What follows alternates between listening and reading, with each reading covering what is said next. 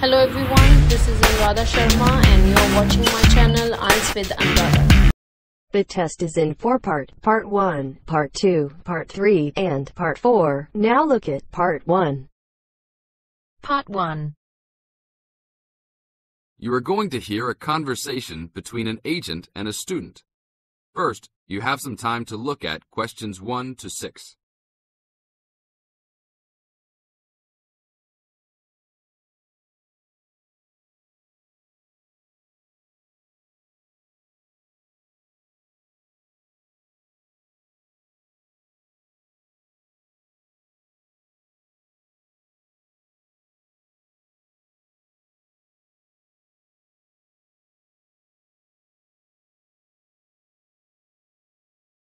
Now listen to the tape and answer the questions. Good afternoon. Good afternoon. Do you rent apartments here? Yes, among other things. Are you looking to rent an apartment? Maybe, but I think I might actually be more interested in renting a house. Do you rent those as well? Yes, we do. Will you be renting alone? No, I have 2 friends that will live with me, but I'll be the primary renter. My friends don't have a source of income, which is kind of disappointing, but I do. I'm an artist, and I've already sold a number of paintings. I just moved to town to try to get more of my work shown. Oh, so you would like to be near the uptown area? That's where most of the galleries are, right? Yes, and there's a large area of homes only a couple of blocks away. Great. I don't have a car, so I prefer being within biking distance of the galleries. That would certainly be possible. Well, let me see. There's a large 4-bedroom house right off Main Street. That sounds good. I'd love to have extra rooms for my paintings. How much is it per month? Around $950. Ouch, that's too much for now. Do you have anything a bit cheaper? I have a 3-bedroom that's for $650. That is definitely affordable, but I did want at least 1 extra room. Is there anything else with more rooms? Oh, here's another 5-bedroom that's vacant right now. It's further away, about a mile from the gallery area, but they're only asking $800. That's a deal for so much space.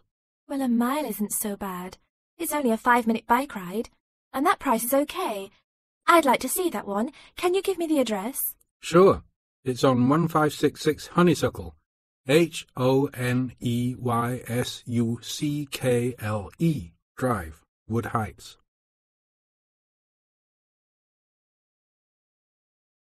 Now look at questions 7 to 10.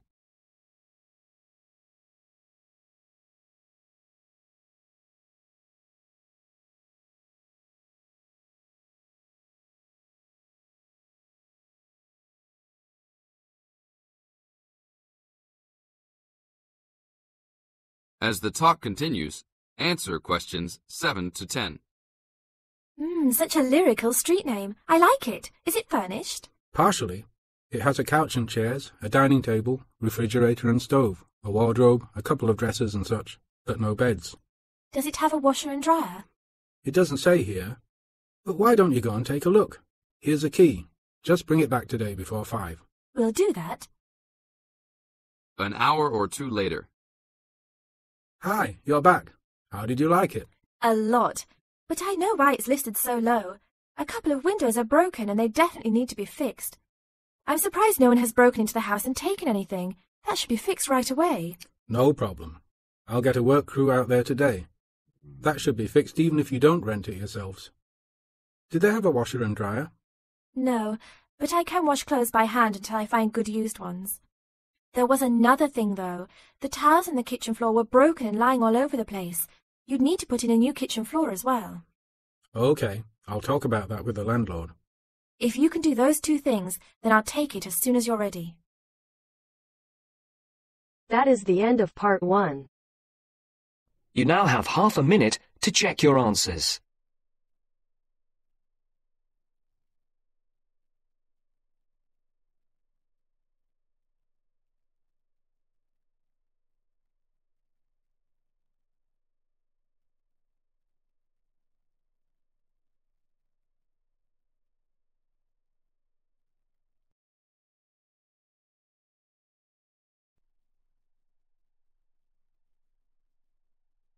Now turns to Part 2. Part 2. You will hear a discussion between two psychology students and their tutor. First, look at questions 11 to 14.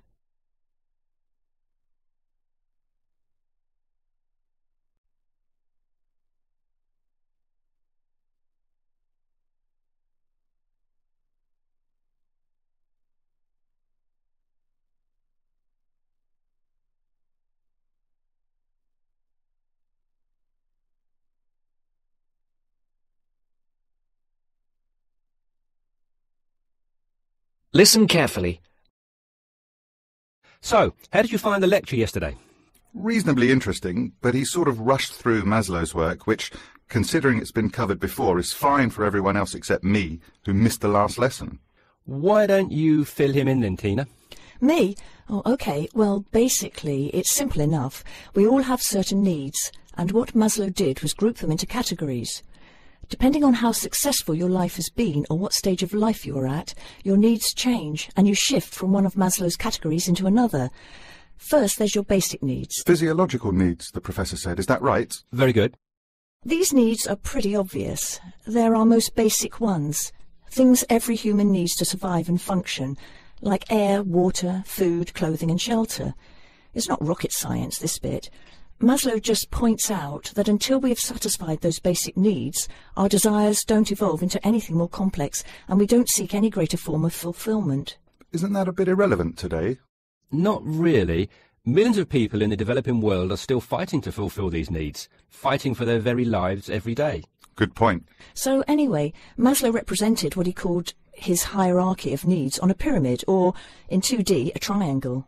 With physiological being at the base, presumably. Yes, it's obvious, isn't it? What's at the other end of the spectrum, then? Well, to be at the pinnacle, you've got to have mastered the other levels of need. Then you are in the self-actualization zone. This is a place where you are very at one with yourself and looking to make the absolute most of your skills, talent and potential. You can only focus on maximizing these, though, of course, if, as Maslow reminds us, you're fulfilled in every other sense. And what are these in-between levels, then? Well, after you've found food and water and shelter and so on, the next step is to fulfill your safety requirements. Safety does not just mean your physical safety, though. That's far too simplistic. It's also about your emotional safety, your job security and so on. And let me guess, after that it's the need for esteem. No, Maslow reasoned that after your physiological and safety needs are fulfilled, the next most urgent requirement is for friendship, intimacy, companionship and so on. You know, on an emotional level, building a family, having relationships, etc. Only then, after you have found a sense of belonging, does the need for esteem take precedence, he argues. Presumably that's the need to feel accepted and valued. Yes, but more on that later. Do you feel more comfortable now? Yes. Thank you both. Before the broadcast continues, look at questions 15 to 20.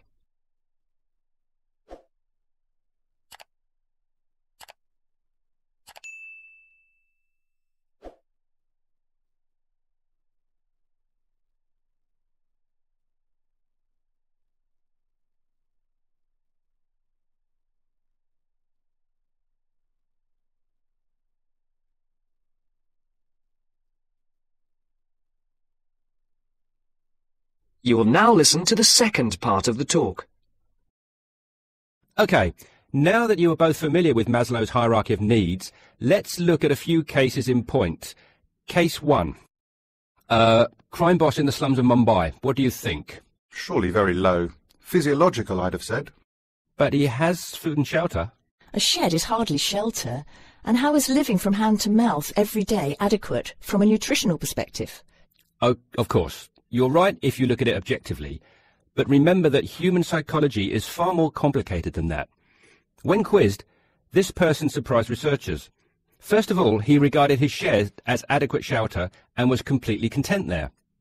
Secondly, he generally felt satisfied with his level of food intake. Thirdly, being the crime boss of the slums, he felt very safe, arguing that no one would ever touch him. He had no self-esteem issues either, since he had the respect of his fellow slum dwellers. It may have been fear, but he perceived it as respect. That is all that matters, and was quite content with who he was.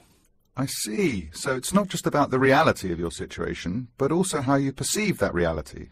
Exactly. Most people would be very low on the hierarchy in his position, feeling like they wanted and needed much more. He did not. Now, what about case 2? A multi-millionaire rock star. Well, you'd naturally assume he's fulfilled his physiological and safety needs, but when you read on through his profile, look here, he's plagued by paranoia and thinks someone is trying to kill him. On that basis, given his state of mind, he must believe that his safety is compromised, so safety must be his primary concern. Very good. And look here at case 3, a property magnate. Having suffered badly during the recession, his portfolio of properties is in danger of being repossessed. In fact, look, he's in danger of losing everything and being left without even enough to support himself.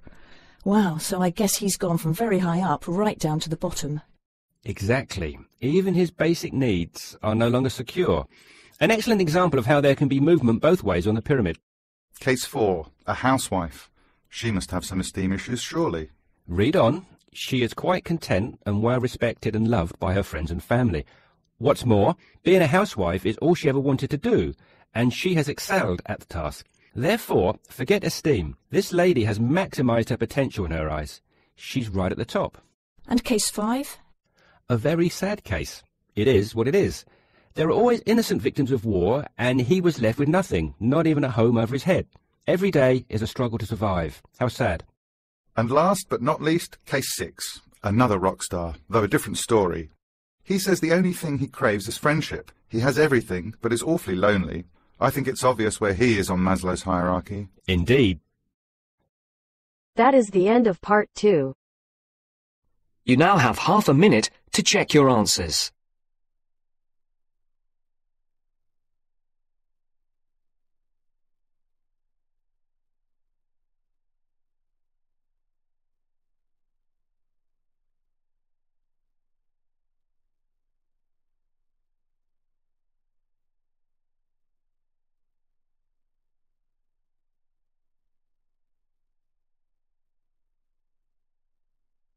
Now turns to part 3.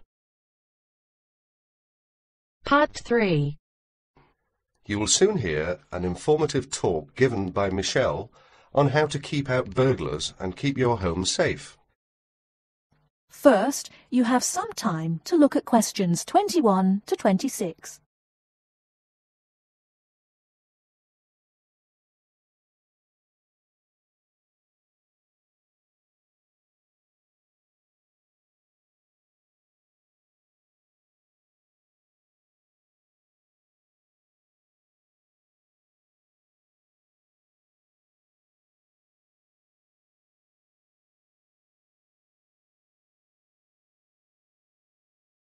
Now listen carefully and answer questions 21 to 26. Keep 'em out. There's no fail-proof way to keep out a burglar, but every little bit of deterrence helps. Even if you can't afford a security system, you can take a few minutes to make your home a little safer. Some relatively simple steps will greatly decrease the odds of a break-in, which means you can enjoy a bit more peace of mind. And isn't that what home is all about? Think like a burglar. If you were one, how would you get into your home? Evaluate your home from the inside and out, night and day. You might even try a mock break-in, trying window jams and loose locks on your house's perimeter. To keep out a burglar, the first thing to do is to secure the windows. Though windows are relatively easy to break, the loud noise of shattering glass will deter a thief if you're near other houses. Don't leave windows open during the night, whether you're at home or away. That's a common sense precaution, but a surprising number of people forget to do just that. Use a pick-proof locking device for your windows. Make sure the frames are solid. If you're beyond the earshot of your neighbours, they won't hear the glass breaking.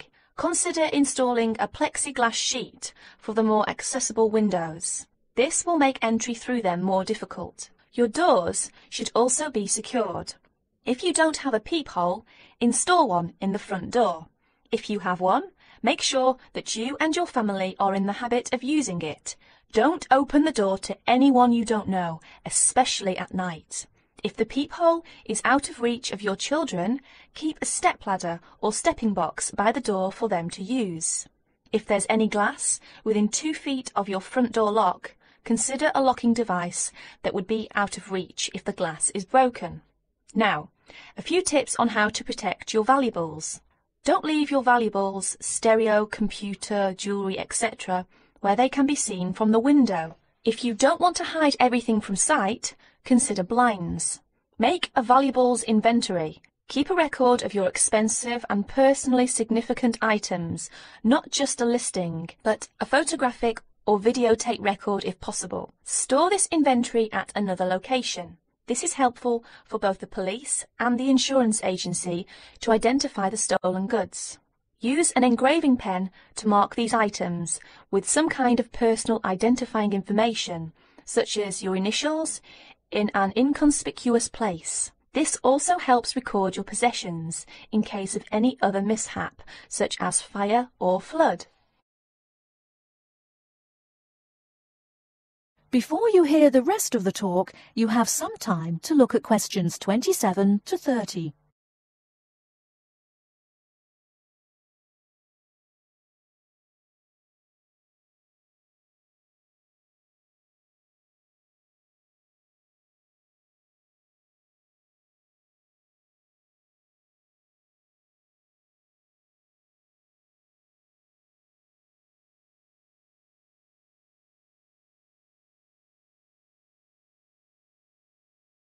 Now listen and answer questions 27 to 30.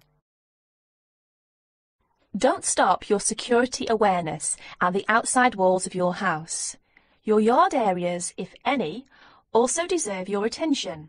In general, don't leave anything around the yard that might help a burglar get into your house. Ladders, stackable boxes, or any garden tools should be put away, preferably in a locked cabinet. Install a light in your yard that is sensitive to movement. Place it high and out of reach. Trim hedges or bushes that are near doors or windows. These can be good hiding places. Don't place outdoor furniture tables nearby the house. These could become an easy stepladder to the roof. When you are on vacation, create the occupancy illusion. Maybe you laughed at your mother for leaving the lights on and the radio playing while she left for vacation, but she had the right idea. Those steps aren't quite enough, so try these strategies. Buy electronic timers that turn lights on and off at different times. Hook up a timer to your TV for a few hours each evening. Turn up the volume too. Not enough to annoy the neighbours, just enough that a lurker at the windowsill couldn't miss hearing it. Have your newspaper and mail delivery suspended. If you don't have time to do this, ask a neighbour to pick them up for you. Ask a neighbour to park in your driveway or parking place. Think about having someone house-sit your home. If it's a relative or friend, it may cost you no more than the contents of your refrigerator. You can also find professional house-sitters or house-sitting services that find someone to stay while you're away. Leave your shades as they are normally, or at least don't close up every one. One sign of a vacant house is closed shades during the day. Lock your garage door with a padlock.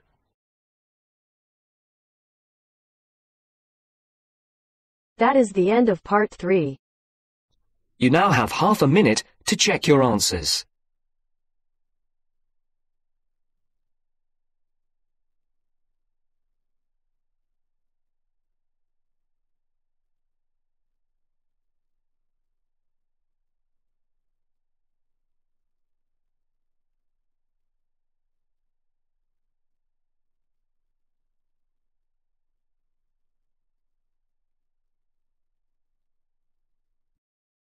Now turns to part 4.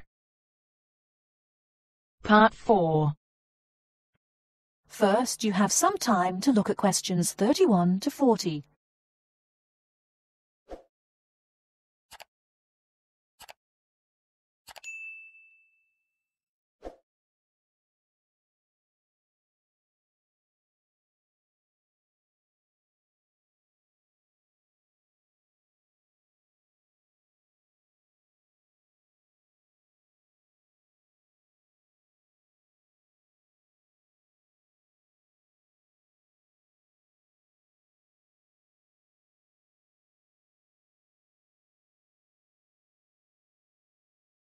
Now listen carefully and answer questions 31 to 40.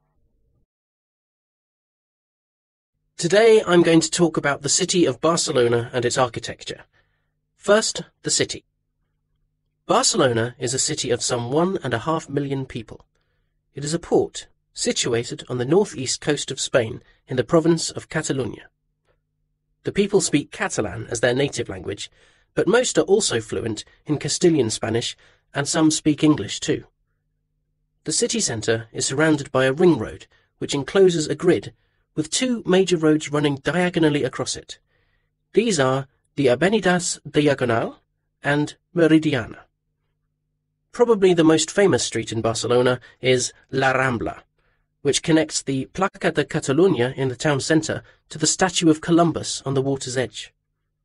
All along the centre of this wide boulevard are stalls selling flowers and artistic works.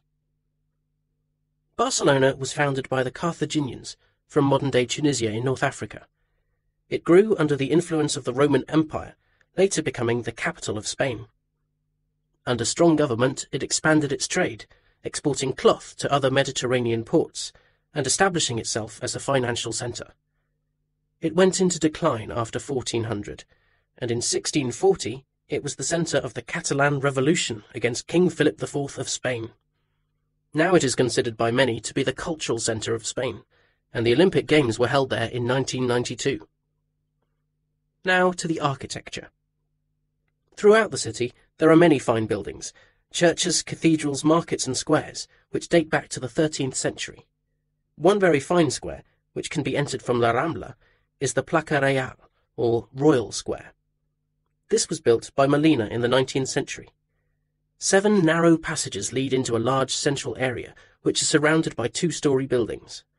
Most of the ground floor is occupied by restaurants and bars, and it is traditionally a place of music and entertainment. It is impossible to talk about the architecture of Barcelona without mentioning Gaudí, who dominated the scene from the 1880s until his death in 1926. His style was unique, a decorative form of Art Nouveau, the style of the 1920s and 30s in Europe. It was based on organic natural forms, which often seem to defy the qualities of the materials they are made from. I will mention just 3 of his best-known works today. The first is Güell Palace. This was built for the Count of Güell, one of Gaudí's main supporters. The building features 2 arched gates, which lead into the stable area. Inside are 2 circular staircases, one for people and the other for horses. The ground floor is built of brick, but there is also much natural stone used in the construction. The roof is quite fantastic, with brightly coloured sculptures built around the chimneys and ventilation shafts. Another project commissioned by Güell is the park named after him. This was meant to be a garden city with 50 houses, but in fact only 2 were ever finished. The influence of nature is strong in the cave-like spaces and animal figures, and again, much use has been made of brilliantly coloured surfaces. But the greatest of Gaudí's works is still under construction, and it is not expected to be finished until 2041. He began work on this cathedral, known as La Sagrada Familia, Church of the Holy Family, in 1882, which means that it will have taken 159 years to complete. The finished building will have 18 towers, the highest being 170 metres high.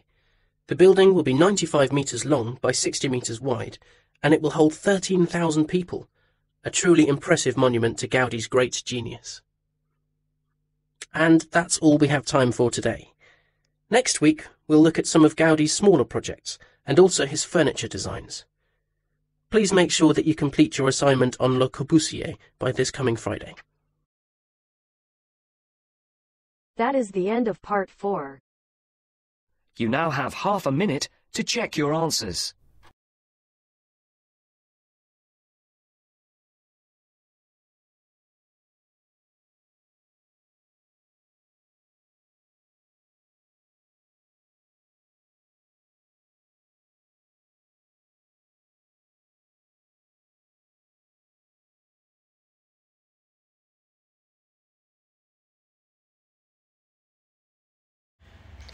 Thank you for watching and stay tuned for more videos.